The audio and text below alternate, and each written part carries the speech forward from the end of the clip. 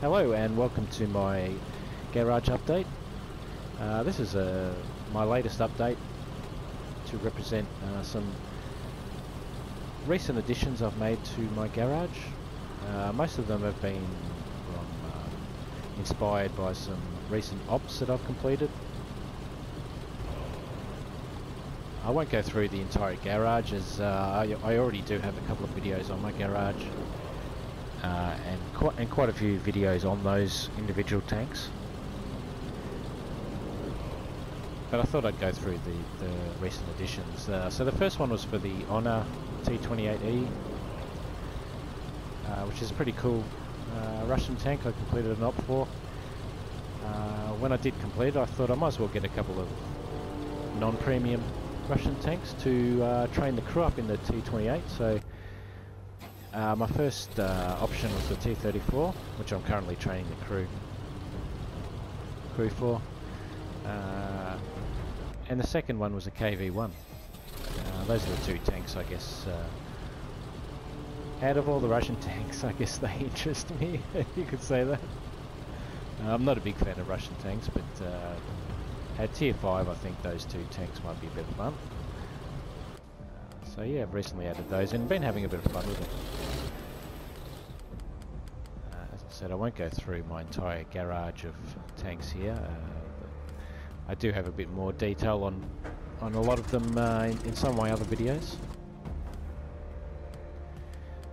But my other recent option to get involved with was the AC4 in a recent op, and yeah, completed that. I did get the AC1, which I ended up selling because my intention wasn't to get any other tanks, but when I did get to the AC4, I sort of saw a bit of potential in it, and it was a bit of a challenging tank to play. So I ended up keeping it, and thought I would get myself a Matilda to train up the crew in the AC4, which I'm currently doing. I must say I actually enjoyed the Matilda grind. It was the grind of its guns, I should say. The tanks building up to the Matilda I didn't enjoy at all, but the Matilda was a bit of fun. So I am looking forward to the day when I've trained up the crew a little bit more in my in the AC4. I can put the crew back in the Matilda and use that to have a bit of fun. I actually like the look of the two I guess we'll call them Commonwealth tanks. But yeah, I think the AC4 looks really tough, and I love those two camos. As for the rest of the garage, it's pretty much as you saw in my last garage update video, although I have trained up the crews of a few of these my favourite German tanks, such as the 3001H, the 36, a couple of my other heavies, which are primarily the tanks that I do enjoy playing on World of Tanks.